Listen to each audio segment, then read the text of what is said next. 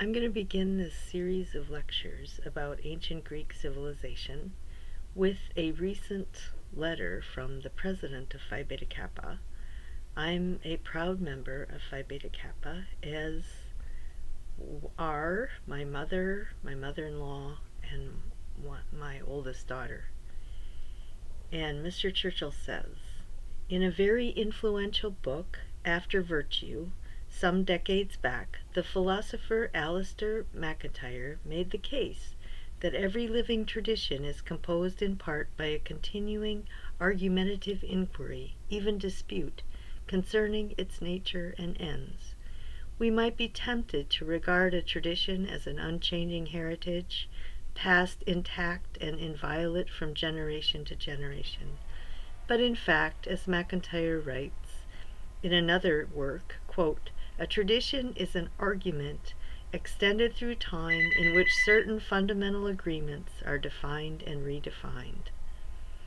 The stipulation that we were talking about a living tradition means that the life and relevance of a tradition includes centrally ongoing contention as to what it is that constitutes that tradition. In other words, there'll be disagreement and argument and built-in impulse to reflection and self-criticism. Without such a dynamic principle, presumably, a tradition ossifies, unresponsive to the changes in its environment. Life is change. In this spirit, we hear posed questions like this. What will education in the arts and sciences be in 20 years or in 50? Or what will become of the disciplines we look to for a definition of the arts and sciences, themselves now little more than a century or two old? Most immediately pressing, perhaps, we hear and pose ourselves. However changed and adapted, how will the impulse of arts and sciences education fare in the face of widespread indifference to their value? This question defines the project to which Phi Beta Kappa is committed. We are making sure that the conversation about the purposes of higher education in America include pride of place for the recognition that the arts and sciences open opportunity for a broad swath of American students. We want to make sure it's understood that the arts and sciences are the wellspring of ingenuity and innovation to move our society forward, and that resources devoted to the arts and sciences are an investment in the future. Well, I want to do my version of ancient Greek civilization and its relevance in the era of globalization for a number of reasons. First of all, one thing I really like about the tradition is that it is extremely self-critical. It is not doctrinal. It almost forces you to get into a conversation. It's asking for that kind of dialogue and argument. Look, all the people in Homer and Hesiod and the tragedies and Plato, they're all yelling at each other. Even the gods and goddesses, they're always arguing. They're on both sides of the war there. So you don't have this one doctrine to be fixated on. It's not the way the system works. And I'll explain in another lecture about the point of the system is to educate the power of nous and the nature of nous. And I think Greek paideia, the educational system, is designed to trigger and activate that particular power, and they had incredible insight about what that power is. So the reason why I'm motivated to make my own set of videos is because I haven't run into a lot of scholars who interpret Plato. I was a Plato scholar, I am a Plato scholar, and I've met many Plato and Aristotle scholars, but most of us, to get a degree, we study it through the filter of, first of all, who is ever trendy at the time, whoever is publishing in the best journals or whatever, But even then, so much of Plato and Aristotle is read through filters that were added on after they lived. So, so I have spent 7 summers living in Athens, one sabbatical. I started out writing about Plato, and then it got to tragedy and Aristotle, and then I had to go to Homer, and then, of course, Greek myth. And so I tried to put all the pieces together, and I tried to think about, what was Plato thinking? What was his life like? What what was, what's he about? Why did he start his school? What do his dialogues tell us about not only life and truth, but what he learned from his own situation that he thought he could pass on? Some insights to posterity. He was worried about trying to pass on wisdom to the next generation and to the future, as were everybody else in that tradition. So that's my goal, is to very much see it as a dynamic tradition, one that's designed to trigger active thinking. I certainly wish that I could speak to anybody who is watching my videos. You can always email me, martha.beck@lyon.edu, and we can get into some kind of conversation. It's not that hard these days. But that's about the best I can do. The other thing is that I want, when you read a paper at a conference, it's 12 pages. It's nothing. It's a tiny, tiny little piece of your intellectual life, of your moral life, of what you think and who you are.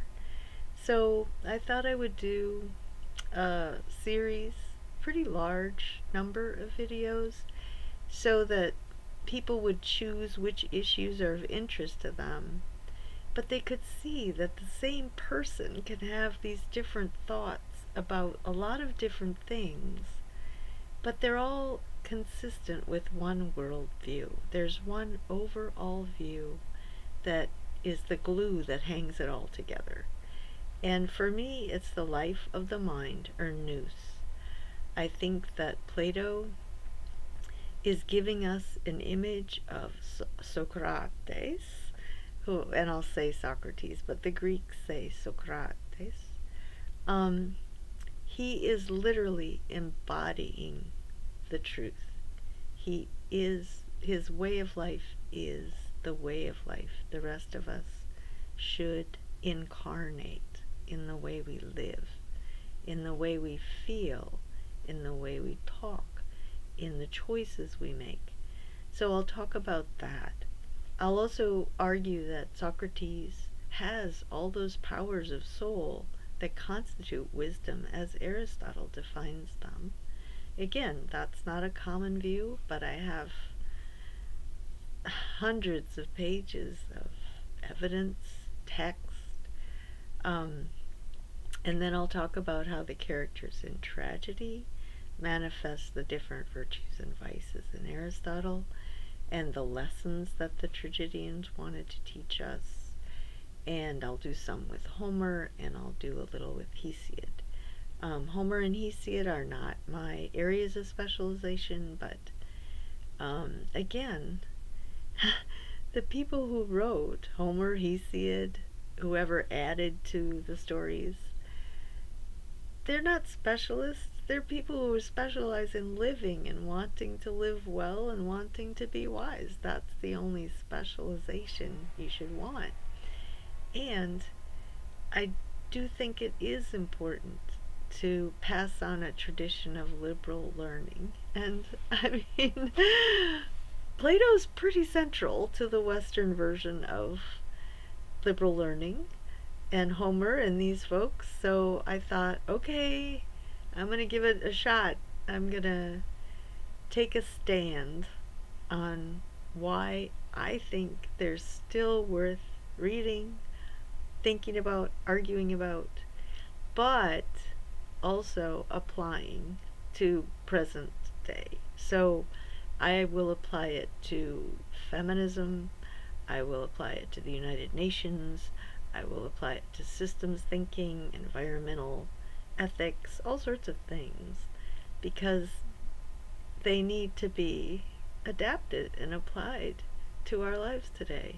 Otherwise, it's just an old fuddy-duddy scholar sitting in her office without any awareness of what's going on around her. But I'm aware, and I think I can't help it. In my life, I'll be roaming around, something will happen, and instantly a Greek tragedy or an Aristotelian definition or a Platonic dialogue just instantly comes to mind. And so what I've done over the years is ask myself, why does it come to mind? What's going on? To get the theory and the cause, as Aristotle says. Because if you have the cause, as he says in the Metaphysics, you can teach. You can't necessarily act real well in a situation, and I tend to underreact in a lot of situations, but if you keep pursuing the cause, you can teach. And so I'm just going to give it a shot, and I hope somebody benefits from my project. Okay, now that I've finished the 74 videos, I just wanted to remind people once more that I'm not a specialist in Hesiod or Homer, and I just did the broad themes. But if scholars, professionals, feel kind of disgusted at my efforts, they could go to Plato or Aristotle on tragedy, because those are things I've studied longer. And I do have, 17 videos on Plato. And those would be the things that other professionals, I think, would be interested in, and I would like to get engaged in conversations about the patterns that I see in Plato's dialogues and how they fit with the other patterns, what Plato learned from his tradition and how he modified it to fit his own particular leap in social evolution. I think he felt like every generation was supposed to be more evolved. They were supposed to take the best from the past and incorporate it into something new and sophisticated, and something that addressed the problems of his time in a way that, again, you could pass on the legacy to future generations and they would get the main patterns. And then with Aristotle and his virtues and vices and his notion of practical wisdom and how it applies to tragedy and Greek education for reversal and recognition, I think that is serious stuff, and I would hope to engage professionals and non-professionals alike. And then on the things on Homer and Hesiod, I would love to learn from people who actually have specialized and thought about it a lot more than I have. I just had to do the broad sweep. And if there are other areas, like the goddesses in Crete or something, that people would like to engage me in, that's great. My particular website is martha.beck@lyon, LYON.edu, and I am old-fashioned. I still like emails. I don't tend to check Facebook as much as other people do, and LinkedIn and all that. It gets to be too much. I really like to read, write, and think, and I will keep posting things after number 74.